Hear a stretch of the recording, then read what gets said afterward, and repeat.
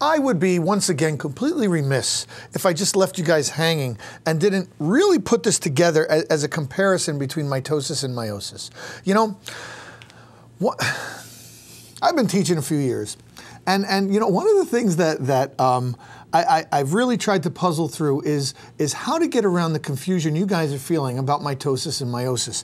And so I'm going to make up a little list here, and then we're going to kind of image mitosis and meiosis and take a look at that list and make sure you got the comparison down. And if you can do this comparison, then you're going to be okay for mitosis and meiosis. All right, here's the things I want to talk about. Right? Number one, I want to talk about DNA replication. Good start, I spelled DNA wrong. Okay, DNA replication. Okay, we want to talk about that.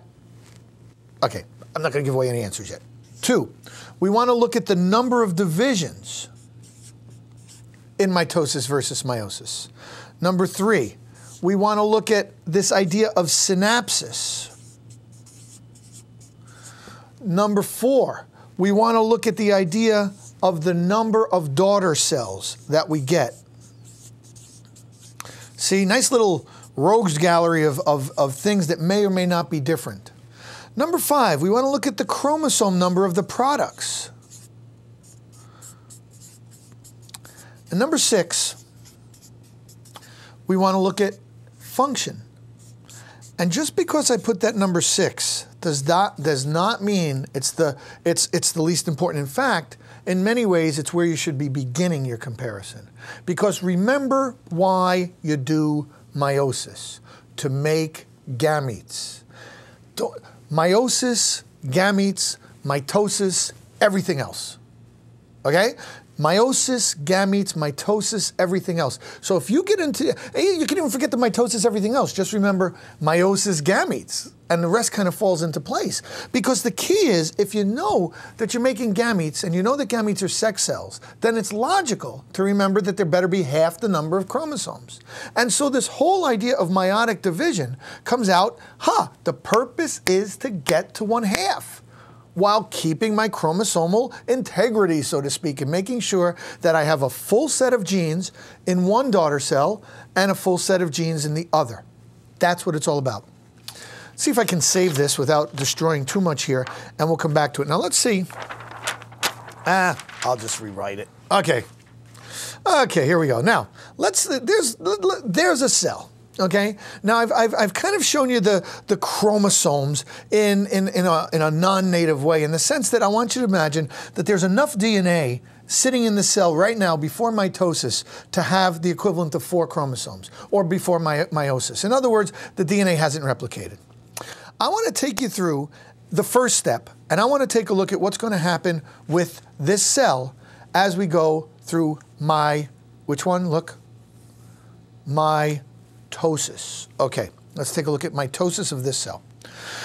All right, first thing that happens is it doubles. Okay, is that any different than meiosis? Let's see. I happen to have meiosis right here. Same cell, and the first thing that happens is it doubles. So for our first thing we're worrying about, DNA replication, number one, yes to both. Yes to both, okay? It happens in mitosis, check, and it happens in meiosis, check. DNA replicates. Okay, all righty. What happens, what's the second thing? The number of divisions, we'll get to that, that's at the end. Let's take a look at what happens next. In mitosis, we see no rhyme or reason in prophase. The chromosomes are simply doubled. They're all over the place. Then in meiosis, a very important thing happens. We get synapsis. In other words, we get the chromosomes coming together in homologous pairs. All right? So indeed, we have in meiosis, and our question about synapsis, in mitosis, no, but in meiosis, yes. Very important. The single most important event of meiotic prophase. All right, well, let's see what happens next. Now we're going to see that indeed we get a metaphase, but our metaphase in mitosis is going to be different than our mitosis is going to be different than meiosis. If you look at the mitotic metaphase, look at these 4 chromosomes. 1, 2, 3, 4, all lined up on the equator, whereas here, the homologous pairs line up. What are homologous pairs? Remember, homologous pairs are chromosomes that are going to control the same traits. Or to say it another way, they control genes that are going to, or they contain genes that are going to control the same traits. So here we have this idea of the metaphase is the same in the sense that you indeed line up your chromosomes, but here you line them up in a single file, here you line them up in a double file. Okay, how important is that? It's very important in the sense that let's go to the end, the next phase in mitosis where we're going to be done. We're going to go through anaphase and telophase. And when we get to telophase, look what we have. I'm going to do a comparison here. I'm going to move this. Here was my original cell. There are my two daughter cells. What do you notice? Well, what you notice is the two daughter cells identical to the cell we started with. Okay? So, we're done with mitosis, but we're not done with meiosis. Why not? Because even though we split and just line them side by side, there's a first division here, you'll notice that because we added this step where we had to separate the homologs, we are now at a step where we've separated the homologs, but the chromosomes are still doubled.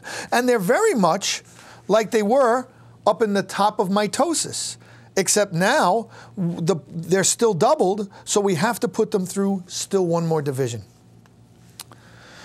And so we're going to go through, I didn't illustrate for you all the phases, the prophase 2, the metaphase 2, the anaphase 2, and the telophase 2, but you know what? If you look right here, there's my final products of meiosis. Let's compare them to the final products of mitosis and to my original cell. Indeed, they're different. Indeed, whereas my original cell had 4 chromosomes, the meiotic products each have 2. I've shown you a little crossing over there because we don't want to neglect that, but the bottom line is there's a difference in chromosome number. So you got all this? Let's do our little comparison chart, which I promised you guys I would write again. All right, let's go to DNA replications. DNA replications, we'll do mitosis, meiosis. DNA replication, yep, to both. Number of divisions. In mitosis, 1. In meiosis, 2. Synapsis, the moving of homologous pairs together. Mitosis, no. Meiosis, you bet. Yes. Okay. The number of daughter cells.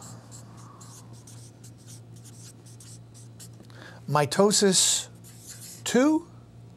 Meiosis, 4. But what about the chromosome number? The chromosome number, I'm going to use N's and 2 N's here. In meiosis, we have the basis, N, but in mitosis, we have the same number as the parent cell, 2N. And last but not least, last but definitely not least, function. Function, mitosis, somatic cells. Skin cells, liver cells, brain cells, bone cells, blood cells, everything except gametes. What's so special about gametes? What have you accomplished by meiosis? You've accomplished this feat. You have made sure that each of your cells has half the normal number of chromosomes, and yet you can have a paternal half and a maternal half, so that when fertilization occurs, you have the offspring with a full set of chromosomes.